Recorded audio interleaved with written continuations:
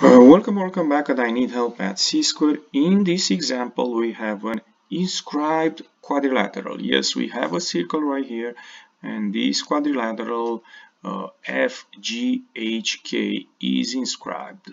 All the vertices of these quadrilaterals are on the circumference of the circle.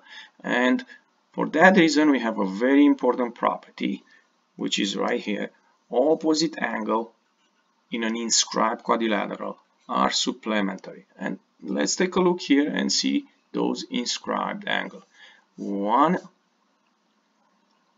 angle is this one, angle F, and the other one is angle H. These two angles, angle F and angle H, are supplementary, which means the sum of the measure of these two angles is 180 degrees, and angle F is X and angle H is 115.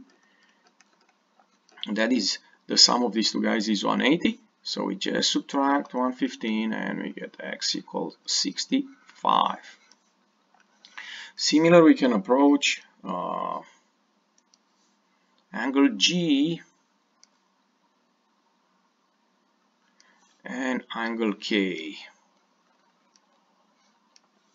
Angle G and K also are supplementary for the same reason.